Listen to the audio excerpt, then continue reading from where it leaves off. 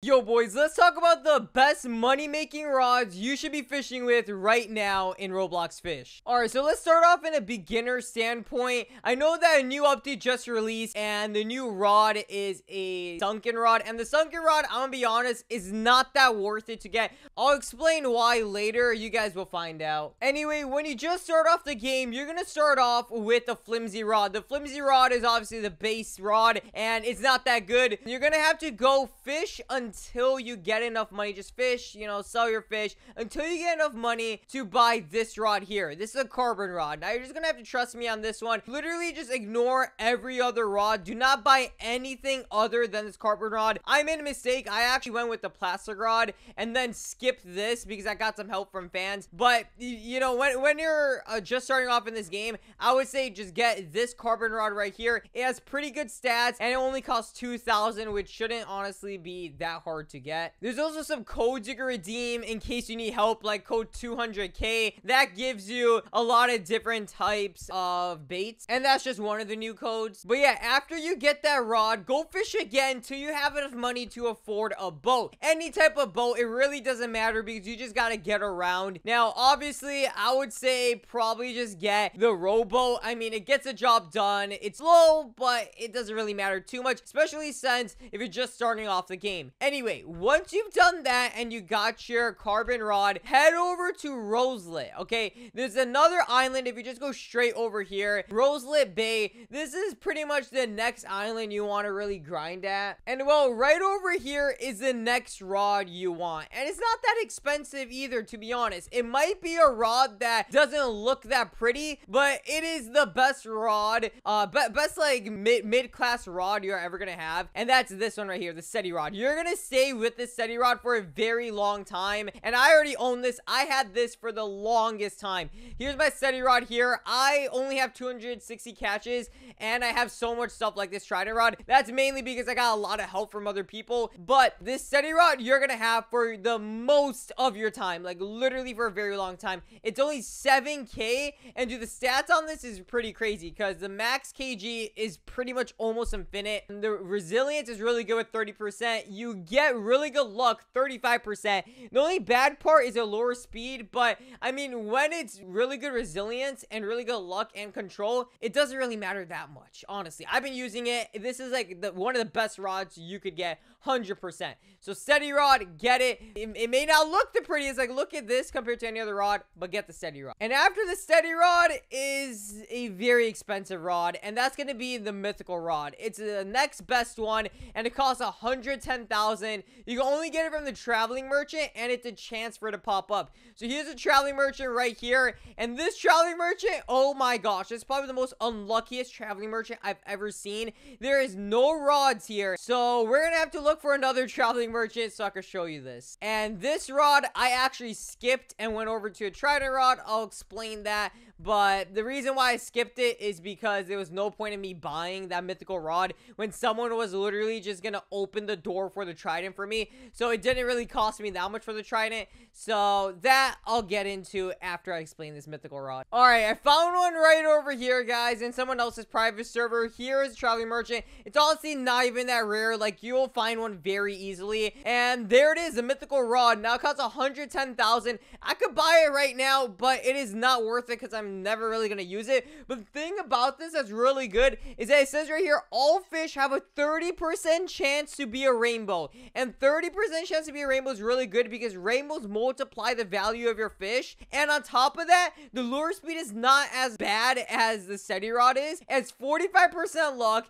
control is 0.5, resilience 0%. It's all right. It's at least not bad. And then we got the max kg at 2,000. So this mythical rod you're also gonna have for a very, very long time until you could obviously get this trident rod over here. Now I made a little short video on how to actually get this trident rod. It's a pretty lengthy process if you don't have all the supplies and everything. You do need to have your index fully completed for Desolate Deep. As you guys see over here, I do not have it fully completed. I have 83.3%. The sea mine I still need to get. I just got this index currently from someone else, but I need an index to myself. And this right here, I need to get this legendary. So I still have that stuff to do. If you guys are wondering how did I get this without getting those index, there's a door that someone has to open. And if you have a friend or someone random that can open it for you by using 5 enchant relics, I have 4, but 5 enchant relics, and have that index completed, they can open the door for you, and you just buy the trident for 150k. So in case you want to see how to do that, I'm not really gonna waste your guys' time. Just go to my short video. You can just click on my channel, go to shorts, or click on the normal videos. Depends on when you guys are watching this video. I guess this is a good part to say, make sure you guys are subscribed with your notifications on so you don't miss out on anything. And well, the trident rod is pretty much the best rod in the game, I would say. And then after the trident rod, it just gets into a lot of special rods and a lot of just like flexing rods. So I'm not really gonna talk that much about the flex rods, like for example the no life rods and things like that. All of that really has no use other than it just looks cool and you could just flex on random broke players. But as for the sunken rod, it's actually very simple to get. It's not that crazy good, but it's simple to get. You just gotta fish here until you get a treasure map, and the treasure map is extremely rare to get, but all you have to do to get it is fish, and you can fish literally anywhere and you have a small chance of getting a treasure map. But obviously right now I'm probably not gonna get a treasure map. I've been fishing for a very long time just trying to get that, and I haven't got it. Same with a lot of other people I play with, they haven't got it. And no, you cannot give other players this, so you can't trade for it or anything like that. But anyway, once you get a treasure map, which good luck on getting, you're gonna have to go to the new island and go to a pirate.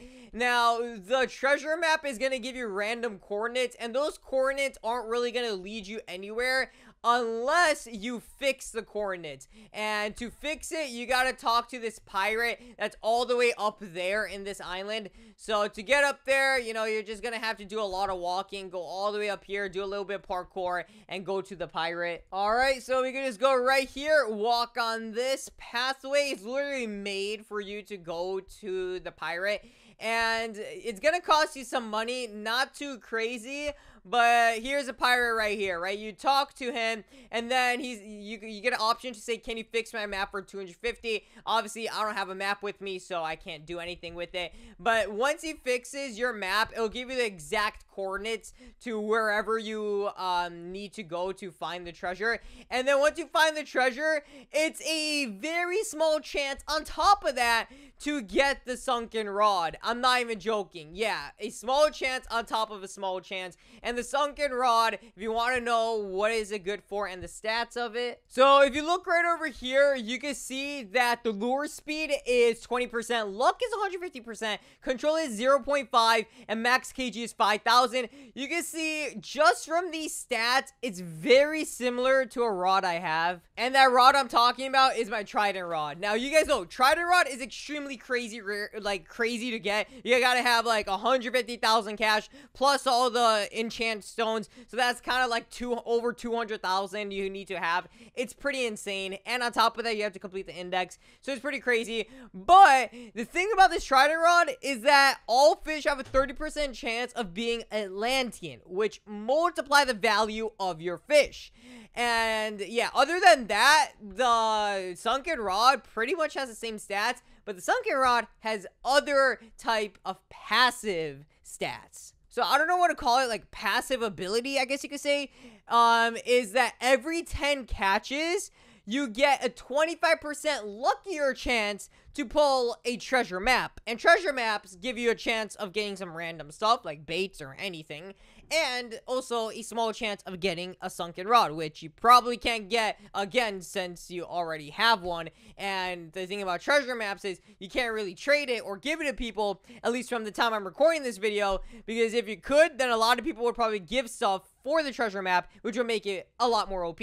So this rod, don't get me wrong, is a very good rod. It's just not a rod that you should be only targeting. Because, I mean, look, you're going to be fishing no matter what anyway. And just don't be like, oh, I'm fishing only to get the treasure maps. You know, if you get a treasure map, you get a treasure map. Just know what you have and then know what to do with your treasure map. And in case you don't know what to do with coordinates and how to use coordinates, because I've seen some noob players, I'm not even joking, noob players have treasure maps and I don't have a treasure map. So in case you're, I don't know, very lucky and got a treasure map, well, let me show you what to do. In the Moosewood Village, which is pretty much like the base spawn island, just go over here to this pond, and right over here on the chair, you can see a GPS. It only costs 100 cash, and this GPS, once you equip it, it pretty much tells you coordinates right here as you move, and those are the coordinates you're going to be following in case you get your treasure map. And then you go to the pirate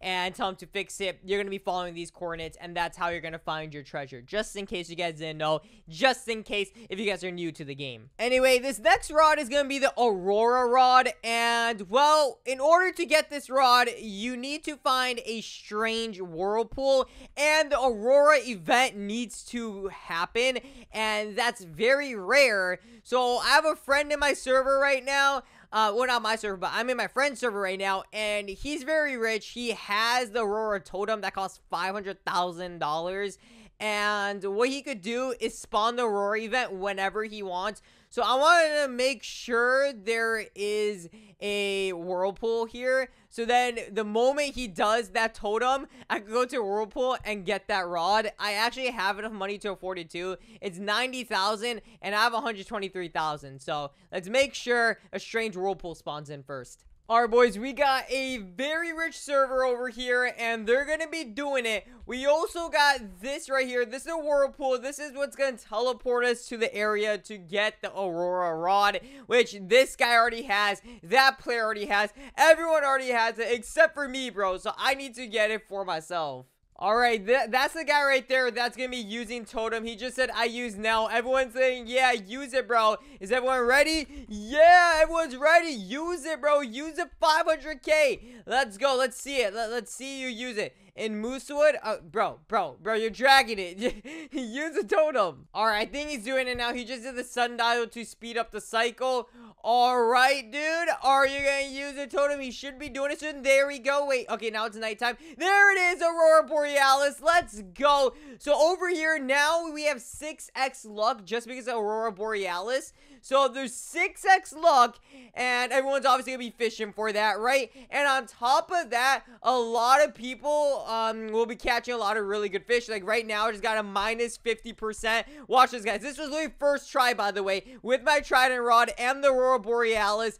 First try, let's see what we get. Boom, we already got like the best fish you could get from that, which is pretty insane. So now let's go teleport in here. And now that we teleport here during the Aurora Borealis, man, that's kind of hard, dude. And oh, dude, they haven't even server boosted the server. Wow, they should be doing that. But anyway, while the servers has Aurora Borealis, oh my gosh, I keep getting messed up with that. Right over here is the no. Why did they do that? Oh my gosh, some troll just put that thing down. Are you serious, bro? Who's trolling? Alright, well, the Aurora Borealis is still going on, so we could just go in there and then get the rod. Someone that is literally trolling put a teleporter there. So, yeah, that kind of sucks. Anyway, let's go try again. And look at everyone's pulling these out just because of the server luck. It's pretty insane. All right, teleport me in. There we go. All right, I just got to be careful of these, like, little trolls, bro. All right, there we go. Now we can get this Aurora rod. All right, it's 90,000. Here's all the stuff. It's 15% chance you have Aurora mutation, which is insane OP. There we go. Just bought it for 90,000. And now we got the Aurora rod.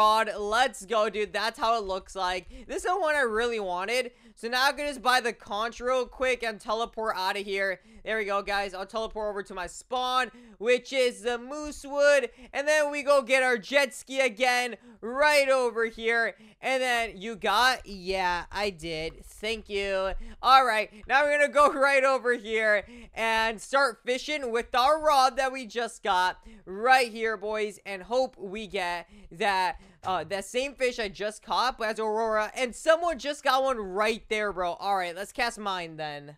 Oh, look at that, bro. Oh, no, I was about to lose it. Yo, okay, but there we go. We just got it right there. And this was a first try again, bro. Yo, this fish is low-key going pretty crazy. All right, it's a minus 50%, so I'm pretty sure this is it. Dude, it's still going crazy. Yo, chill. Holy. I need to enchant this rod low-key because, bro, it is so hard to catch this fish. Chill out. Oh, my gosh. Oh, yo. I just lost it. Are you kidding me? Holy, I just lost my streak. All right, we'll try that again. All right, there we go. Finally got it, bro. Okay, this one I didn't lose, and this one was actually Aurora. And there we go. This actually looks sick, bro. This one right over here, where is? I got so many Aurora different fishes. This one is actually nice. I'm probably gonna sell this, to be honest, or I might keep it for the collection. Not sure. I'll try to get some more though, and then see how much money we can make off of this. Oh, I just caught another one, but this time it wasn't Aurora. That kind of sucks. And, alright, we'll keep trying, though, so that we could get Aurora. It's a 15% chance. I did get at least one. I'm still trying to fish some more. I for sure need to enchant this, though. I have 4 enchant relics, so for sure gonna probably try to enchant this to like a steady or something. By the way, in case you guys are wondering, it is I would say probably somewhat equal thing to do if you have a trident rod or aurora rod. I mean, it's an argument of what's better to use. I would say you can't go wrong with any of them. I mean, use a trident rod or use the aurora rod. You have a chance on getting for any of them to get a higher mutation. With the trident rod, it's a little lower mutation, but you have a better chance on getting it. Like how you saw with my aurora rod. With 2 of my catches, I didn't even get the aurora, and with my first catch, I did. So it depends on what you really just want to fish with, to be honest. For now, I'm probably just gonna use the trident rod just because I still need to enchant all my rods, and right now it's a lot easier to catch with this rod. Like right there with the trident rod, I got the Atlantean like three times in a row. Like, it's actually crazy. So trident rod, it has a way better chance of getting Atlantean. It's just not as valuable, but it's still very good. And also the trident has more luck with it too, so that helps. Another really good spot to fish during the Aurora Borealis is just to go right here to Snowcap in this cave. Very good spot to fish. A lot of people catch colossal squids over here. I'm sure a lot of people here are probably going to start doing that. Let's see what we could catch here too. Not bad. Some of this stuff could sell for a lot of money, and I'm farming up XP. I want to get up to a level 100, so looking good. All right, there we go. It just ended. People caught a lot of crazy stuff, not going to lie, so that's pretty good. And it's done, so I'm not really going to get anything good from this now since the Aurora Borealis is done. And I'm surprised they haven't done server luck, bro. If they done server luck, we would have got so much more lucky. I'm sure everyone here would have got so much more stuff. Anyway, that's still pretty decent. We got a lot of stuff over here, and I'm gonna have to sell all this, make some of my money back since I spent 90k on the Aurora rod, but it's fine. Anyway, that's gonna be it for this video, so make sure you guys like, subscribe, comment down below any other questions or videos you guys want to see, and that's pretty much gonna be it. See you later. Peace.